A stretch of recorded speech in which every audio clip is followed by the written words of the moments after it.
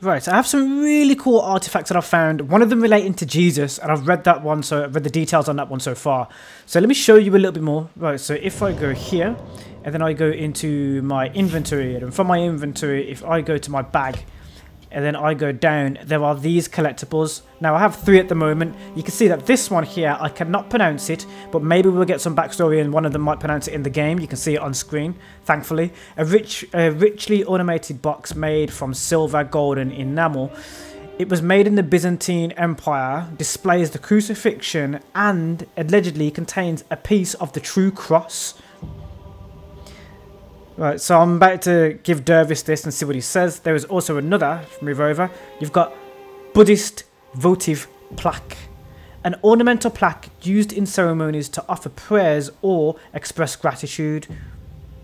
This one was made during the Chinese Tang dynasty and features numerous Buddhas. These tablets were brought to sacred caves and shrines as an act of merit and left at the location.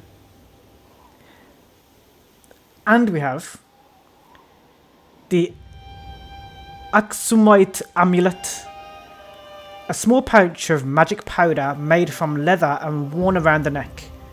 During ancient times, the Aksum Empire was one of the major powers together with Rome, China and Persia. According to the Persian prophet Mani, its decline started around the 7th century. So here's 3 items here, one relating to Jesus, the other relating to Buddha, and then one relating to a fallen dynasty, Aksum.